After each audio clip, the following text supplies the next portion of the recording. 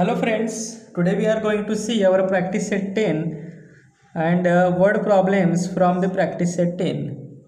मागील व्हिडिओमध्ये त्याच्या वरचे जे ॲडिशन आणि सबट्रॅक्शनचे जे क्वेश्चन होते मिक्स फ्रॅक्शनचे किंवा मिक्स नंबरचे ते आपण पाहिले होते. या व्हिडिओमध्ये आपण त्याचे जे वर्ड प्रॉब्लेम्स आहेत शाब्दिक गणित जी विचारली जातात त्याच्यावर ती पाहणार आहोत आपण आज. तर हा व्हिडिओ शेवटपर्यंत व्यवस्थित पहा. माझ्या प्रत्येक गोष्टीवर या ठिकाणी लक्ष ठेवा म्हणजे समजून जाईल. तर सुरुवात करूया आणि सोडवण्यापूर्वी आपण पहिल्यांदा गणित काय आहे ते वाचून घेऊया. Suyash bought 2.5 kilogram of sugar and Ashish bought 3.5 kilogram. How much sugar did they bye altogether? If sugar cost 32 rupees per kilogram, how much did they spend on the sugar they bought? आता या ठिकाणी सुयश आणि आशिष हे दोघे जण आहेत. सुयशने 2.5 किलोग्रॅम म्हणजे 2 kilo आणि अर्धा किलो म्हणजे 2.5 किलो साखर आणली आहे. आशिषने 3.5 किलोग्रॅम म्हणजे 3.5 किलो साखर आणली आहे. तर पहिला प्रश्न आपल्याला विचारला आहे how much sugar did they bye altogether? त्यांनी दोघांनी मिळून किती साखर आणली आहे ते आपल्याला शोधायचं आहे. तर मग पहिल्यांदा काय म्हणूया, इथे या ठिकाणी आन्सरला सुरुवात करूया आपण. क्वांटिटी ऑफ आपण असं म्हणूया शुगर दे बॉट ऑलटुगेदर म्हणजे दोघांनी मिळून आणलेली साखर. म्हणजे काय करावे लागेल? ऑलटुगेदर म्हटल्यानंतर ॲडिशन करावी लागेल. 2 and 1/2 प्लस या ठिकाणी 3.5 बरोबर. आता या ठिकाणी याचा काय करूया आपण? इम्प्रॉपर फ्रॅक्शन करूया. मग काय करूया? 2 × 2 + 1 आणि डिनॉमिनेटर आहे तसाच प्लस या ठिकाणी 2 × 3 + 1 आणि डिनॉमिनेटर 2 तसाच ठेवूया. या ठिकाणी 2 × 2 = 4, 4 and 1 5/2 प्लस 2 × 3 = 6, 6 + 1 7, 7/2. आता या ठिकाणी डिनॉमिनेटर सेम आहे मग डिनॉमिनेटर तसाच लिहिणार आपण. 2 आणि 2 सेमच आहे म्हणून. आणि या ठिकाणी जे न्यूमरेटर आहे त्याचे ॲडिशन करणार आहोत. 5 आणि 7 किती होणार? 12. आता 12 हा नंबर 2 ने डिव्हिजिबल आहे म्हणजे आपण 12ला 2 ने डिवाइड करू शकतो. मग 12ला 2 ने डिवाइड केल्यानंतर किती येतं? 2 × 6 = 12. म्हणून त्यांनी टोटल किती शुगर आणली? 6 किलोग्रॅम शुगर आणली दोघांनी. आता आपल्याला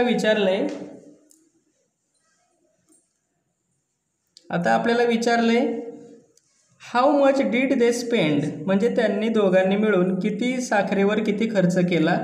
तर आपण म्हणूया दे स्पेंट ऑलटुगेदर = त्यांनी केलेला एकूण खर्च काय आहे? तर साखर कशी होती? 32 रुपीज किलो. एका किलोला 32 रुपीज आणि आणली किती दोघांनी मिळून? 6 किलो. मग 6 किलोग्रॅमने 32ला मल्टिप्लाय करायचं. 6 × 2 = 12, कॅरी ओव्हर 1, 6 × 3 = 18 and 1 19. किती रुपीज झाले? 192 रुपीज झाले. आपल्याला दोन्ही आन्सर मिळाले. How much sugar they bye altogether त्यांनी एकूण मिळून किती शुगर आणली? 6 किलोग्रॅम. आणि how much did they spend त्यांनी एकूण किती खर्च केला? 192 रुपीज. आता याच्या पुढचा क्वेश्चन आपण करूया.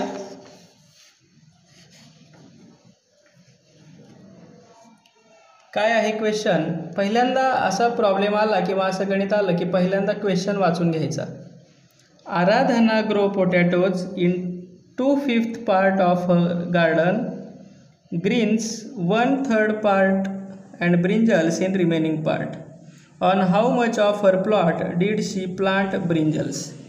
म्हणजे तिचा जो प्लॉट आहे तिची जी जागा आहे ती होल 1 आहे. पूर्ण काय आहे? एक संपूर्ण आहे.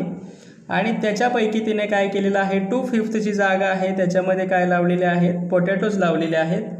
आणि ग्रीन्स म्हणजे हिरव्या पालेभाज्या वगैरे काय लावल्या असतील त्या 1/3 पार्टमध्ये लावलेल्या आहेत आणि जो पार्ट उरलेला आहे त्या पार्टमध्ये काय केलेलं आहे, remaining part, brinjals in remaining part, उरलेल्या भागामध्ये काय केलेलं आहे तिने, वांगी लावलेले आहेत.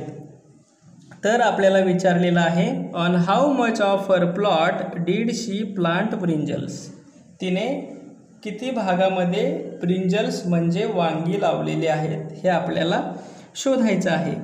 तर आपण काय करूया, पहिल्यांदा पोटॅटो आणि ग्रीन्स लावलेला जो एकूण पार्ट आहे, टोटल पार्ट, तो घेऊया. मग आपण म्हणूया part of potatoes and brinjals altogether, sorry, part of potatoes आणि जो ग्रीन्सचा पार्ट आहे तो घेतोय ना आपण, उरलेला पार्ट आहे तो कोणाचा आहे, ब्रिंजलचा आहे. मग part of potatoes and Green's अलटुगेदर असं म्हणूया. पोटॅटोचा पार्ट किती आहे, 2/5 आहे, प्लस ग्रीन्सचा पार्ट किती आहे, 1/3 आहे. अलटुगेदर ह्या दोघांचा मिळून घेतलेला आहे. मग आता या ठिकाणी डिनॉमिनेटर सेम नाहीत म्हणून हा जो पहिला फ्रॅक्शन आहे त्याला इकडच्या डिनॉमिनेटरने मल्टिप्लाय केलं म्हणजे डिनॉमिनेटर सेम होतील. याला कशाने मल्टिप्लाय करायचं, इकडच्या डिनॉमिनेटरने. या ठिकाणी 2 3 जा 6, 5 3 जा 15, प्लस 5 1 जा 5, 3 5 जा 15. आता डिनॉमिनेटर सेम झालेला आहे, मग डिनॉमिनेटर तसाच लिहून घेतला, 6 + 5 11. मग पोटॅटो आणि ग्रीन्स लावलेला एकूण पार्ट किती आहे, 11/15. आता आपल्याला काय शोधायचं आहे, remaining part for brinjals, remaining part of brinjals. आता मित्रांनो इथं नीट लक्ष द्या. टोटल जो पार्ट आहे तो मी तुम्हाला किती सांगितलं, संपूर्ण, त्याला अख्खा एक म्हणूया आपण, त्याला संपूर्ण एक पार्ट आहे, त्याच्यातून काय करायचं आहे तुम्हाला, हे मायनस करायचं आहे 11/15. का मायनस केलं, ह्या टोटल पार्टमधून हा जो एवढा पार्ट आहे की त्याच्यामध्ये पोटॅटोज आणि ग्रीन्स लावलेले आहे त्यातून हे मायनस केलं तर ब्रिंजलचा पार्ट आपल्याला मिळणार आहे. मग आता हे कसं सोडवायचं, डिनॉमिनेटर आहे तसाच ठेवूया. आता 15 इकडचा जो नंबर आहे तो मल्टिप्लाय करायचा असतो, 15 × 1, आणि त्यानंतर इथं मायनसचं साईन आहे म्हणून मायनस लिहिलं, -11. मग आपण इथं पुढं सोडूया. 15 1 जा 15, 15मधून 11 मायनस केल्यानंतर किती येतात, 4, आणि डिनॉमिनेटर तसंच.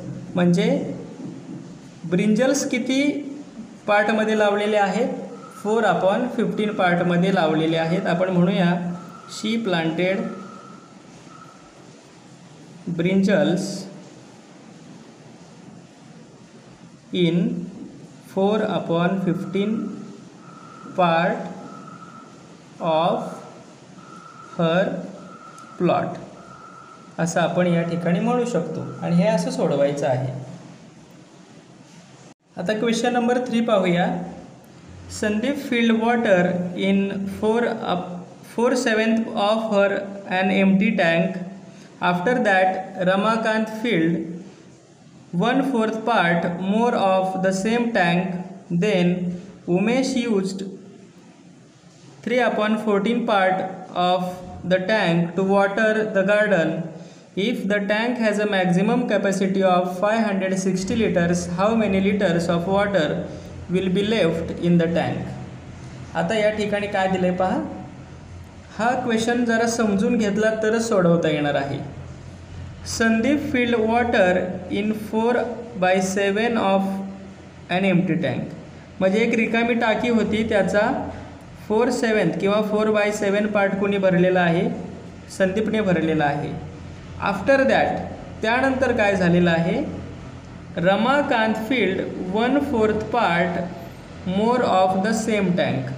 त्या रमाकांतने काय केलेलं आहे, सेम टँक म्हणजे त्याच टाकीचा 1/4 पार्ट काय केलेला आहे, भरलेला आहे. त्यानंतर कोण आला, उमेश आला. उमेशने काय केलं, टँकमध्ये पाणी ओतण्याऐवजी काय केलं, भरण्याऐवजी टँक म्हणजे टाकी, त्याने ते वॉटर यूज केलं. किती यूज केलं, 3/14 part of the tank.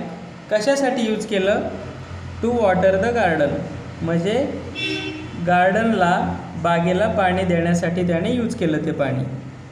If the tank has a maximum capacity of 560 litres, जर त्या टाकीची जास्तीत जास्त पाणी साठवण्याची क्षमता किती आहे, 560 लिटर्स आहे. How many litres of water will be left in the tank, तर किती लिटर पाणी त्या टाकीमध्ये शिल्लक राहिलं. म्हणजे संदीप आणि उमेशने काय, रमाकांतने काय केलं, पाणी भरलं आणि उमेशने काय केलं, ते पाणी यूज केलं, म्हणजे काय केलं, वापरून टाकलं. मग त्या टाकीमध्ये त्याने वापरल्यानंतर किती लिटर पाणी राहिलं ते आपल्याला शोधायचं आहे. आणि हे कसं शोधायचं आहे मित्रांनो, आपल्याला लिटरमध्ये काढायचं आहे. आता पहिल्यांदा आपण काय काढूया, रमाकांत आणि संदीपने किती पार्ट भरला तो काढूया मिळून. मग आपण म्हणूया part filled by Sandeep and Ramakant. संदीपने किती भरला होता, 4/7, म्हणजे दोघांनी मिळून किती भरला आहे तो लिहायचा आहे आपल्याला, प्लस 1/4 म्हणजे 1/4. आता या ठिकाणी इथंच सोडवूया पुढे. या ठिकाणी डिनॉमिनेटर सेम नाही आहे, म्हणून डिनॉमिनेटर सेम करण्यासाठी काय करूया, याला इकडच्या डिनॉमिनेटरने मल्टिप्लाय करूया, इंटू 4, पुन्हा इंटू 4, प्लस म्हणूया 1/4, इकडचा डिनॉमिनेटर घेऊया इंटू 7. मग किती होणार आहे मित्रांनो, 4 4 जा 16, 7 4 जा 28, प्लस 7 1 जा 7, 4 7 जा 28. मग टोटल किती पार्ट भरला त्यांनी पहा, 28 डिनॉमिनेटर तसंच लिहिणार आपण. 16 + 7 किती होणार, 23 होणार. म्हणजे 23/28 पार्ट दोघांनी मिळून कोणी भरला आहे, संदीपने आणि रमाकांतने. आता आपण काय काढायचं आहे, left over part after using